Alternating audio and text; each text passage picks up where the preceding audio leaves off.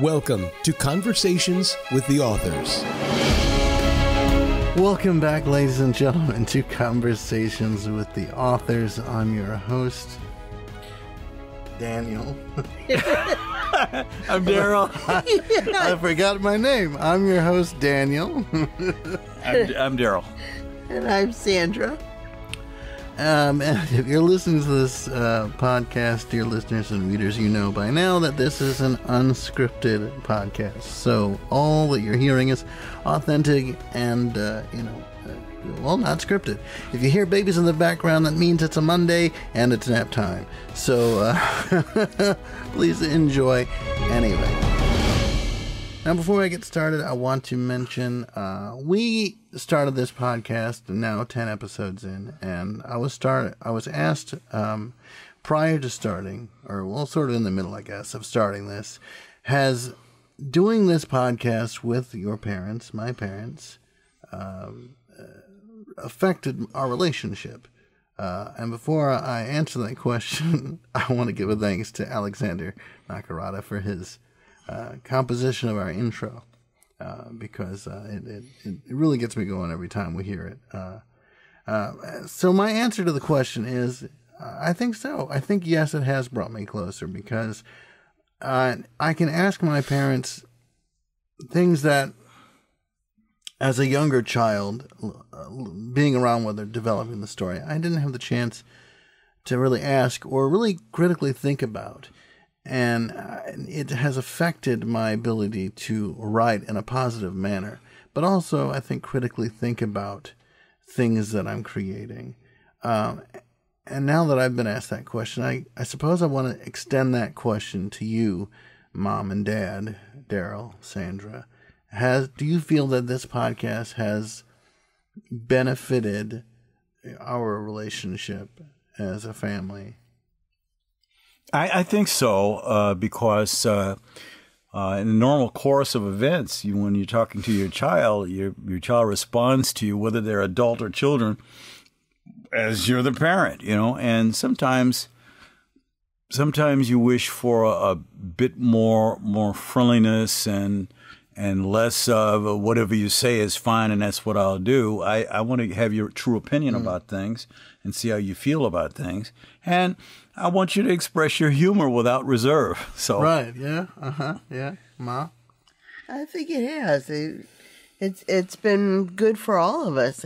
And one thing that it's made us more proud of you, because it showed that all the schooling that we put you through and all the conversations we've had, you have actually learned what we sent you to school for.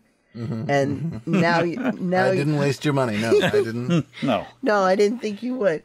But now you're not afraid to use that with us. Right. You're as bold with me now as I used to be when you guys were little. Well, that's what we needed for this, right? Right. Which it could be a benefit or a detriment, I guess, depending on what I ask.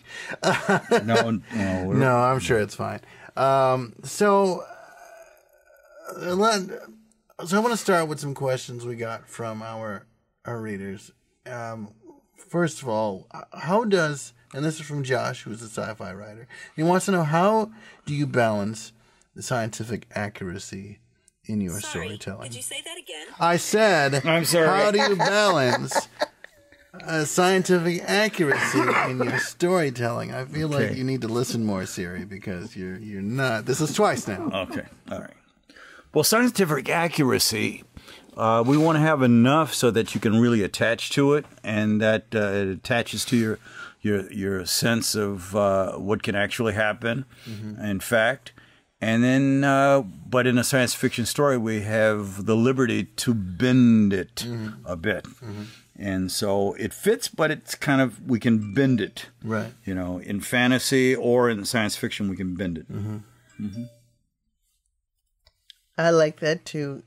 I like that everything is based in science, but like the medical conferences that we have with when we go to the conferences and I ask the doctors a question, and the panel all looks at itself, and my what if question is, we haven't asked that question yet.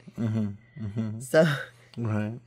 I like to ask the question that wasn't asked and then expand upon it with your dad so that we can take it where people haven't thought of yet. And science fiction writer, sci-fi writer Josh, I want to thank you for asking that question because it allows me to ask this question.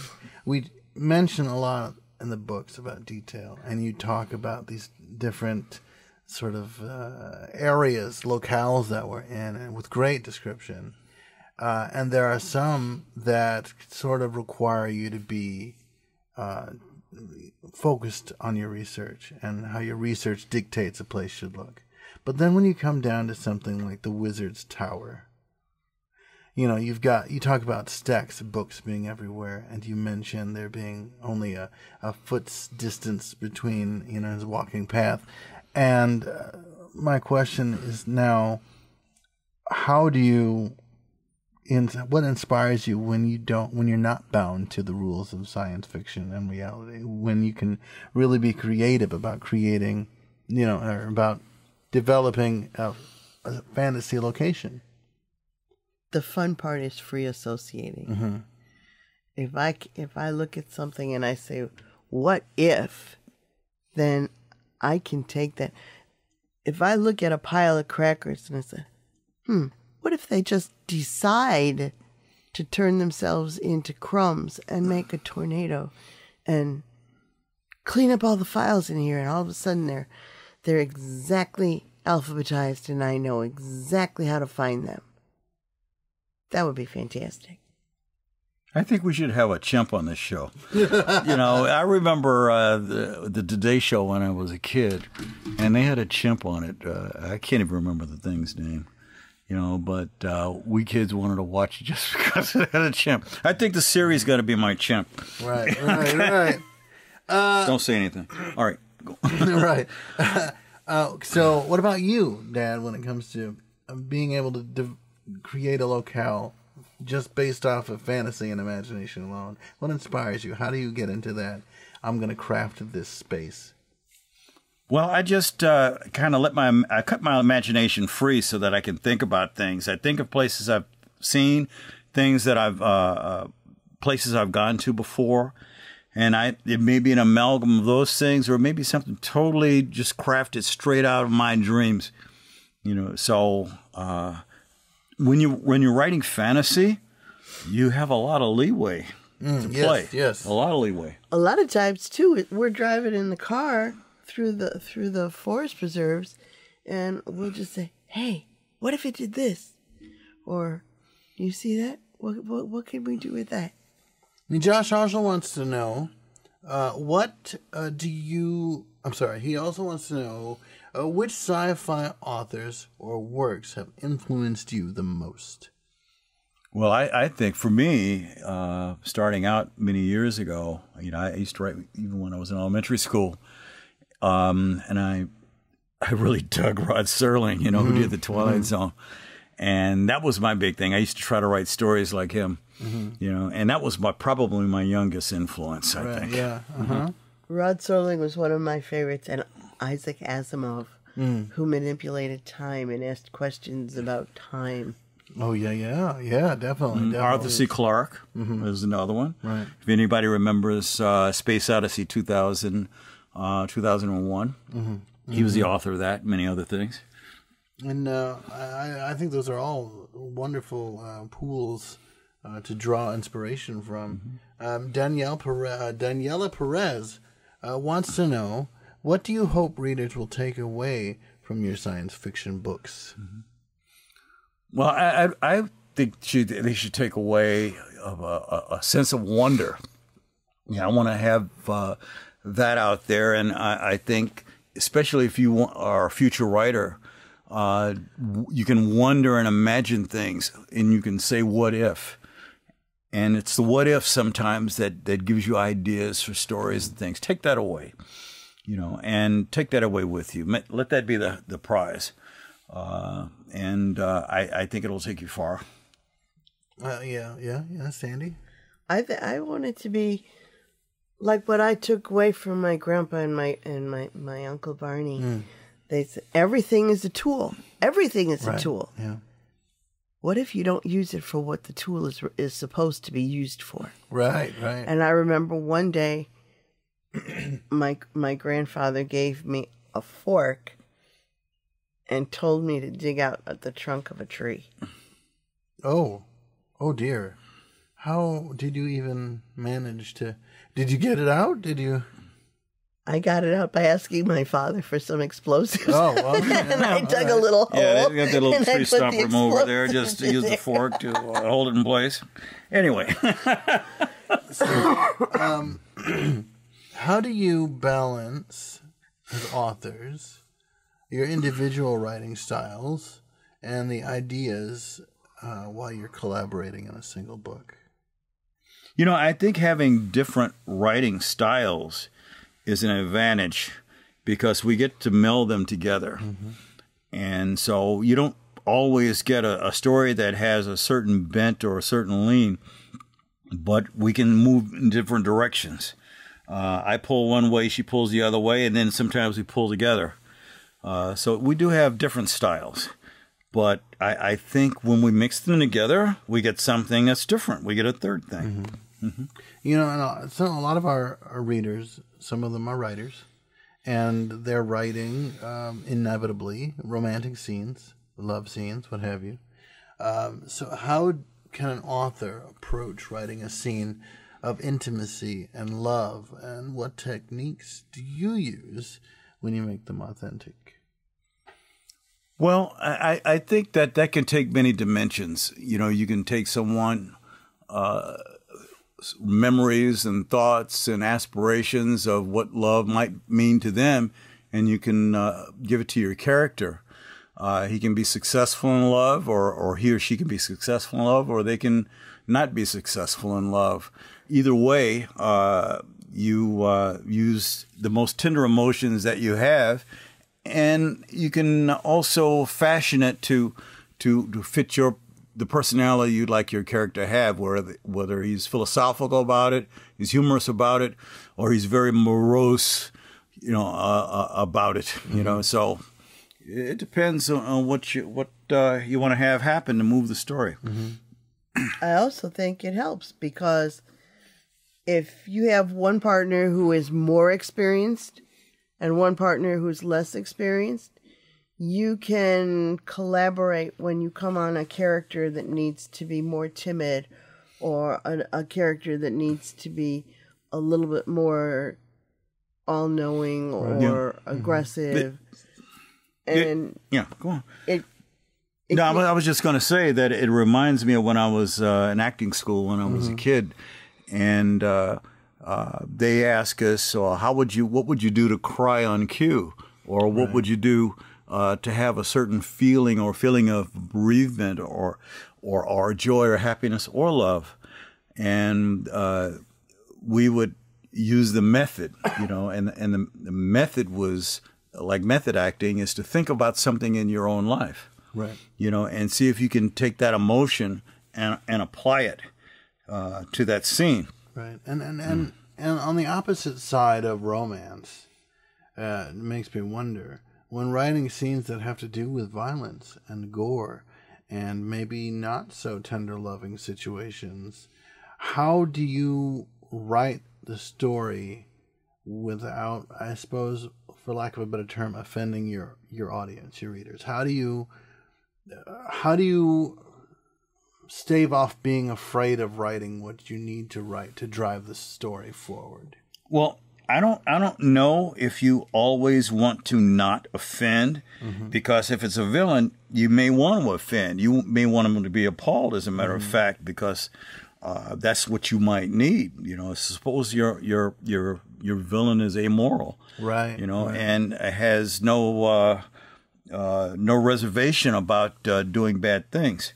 It's a little bit harder to write, for most people, because most people aren't bad. Right. So they have to kind of suspend their morals temporarily. They have to suspend their inhibitions temporarily, so they can get that down on paper, and they can imbue their character with those dastardly emotions and feelings that you need for that part of the story. Sandy? I agree with Daryl.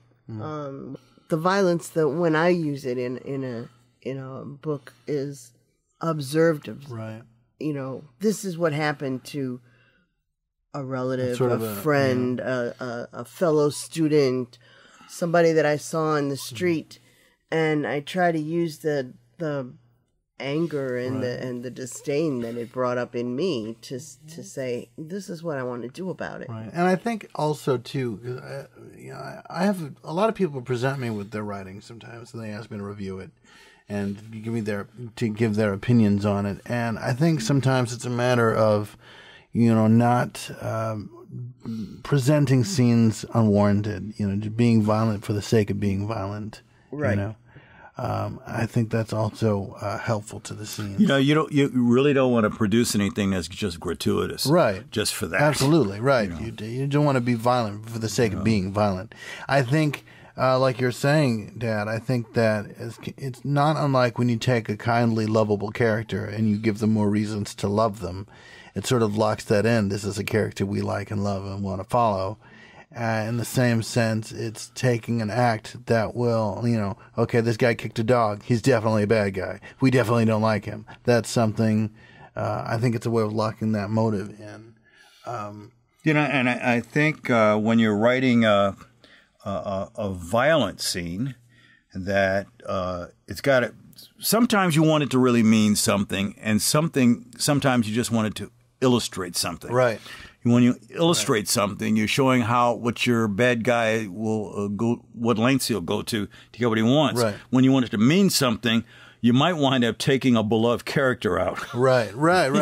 And how do authors ensure? Because we're going to talk about taking characters out, or things disappearing, things being found. It happens in stories. It's just part of the process. So, in terms of continuity, how do you ensure continuity in a fantasy world, and what steps do you take to avoid things like plot holes? Like, hey, that happened there, but why all of a sudden you've got this Deus Ex Machina moment going on over here? Well, you know what? The Deus Ex Machina is something you kind of want to avoid if possible. That's the old Greek way of introducing a god at the end of a story to make things all right. Just to cure things. So that's because we don't do that too much. It sounds very comedic, but that's what they used to do. Yeah. And so if you can, sometimes things can happen, and your character might give an explanation, which is truly the author giving an explanation to another character why this happened, why I didn't do this. You saw this earlier. Why didn't you do something about it then? It reminds me of the old movies about that don't make sense, like the old horror pictures where they see the monster on the road and all the people in the car get out. Right. So why are you doing that? The engine is running. Is the engine no longer working? You have a full tank of gas. You don't have reverse anymore. So it has to. Right. It has to make sense. But if it doesn't make sense, then try to explain that so that it does. So people are not really reading it and kind of mocking you later about, this didn't make sense at all. And would you say that that's sort of a byproduct of poor outlining? Or is it lack of creativity? Is it rushing through a story? I think it might be all of the above. All of the above, but I think when you get into the rushing, especially when you get into the rushing, that's when it's going to show up. And then, secondly, I think having a second pair of eyes helps a lot, where you can go back and say, did you really mean to write that? I like what you said about the rushing, because that's a problem with some, and I'll tell you why it's a problem. Because there's been a tradition in story writing of writing pot boilers. Right. And you write them fast, and you get it out there so people can read. Right. And if you write one of those, you can have some continuity issues.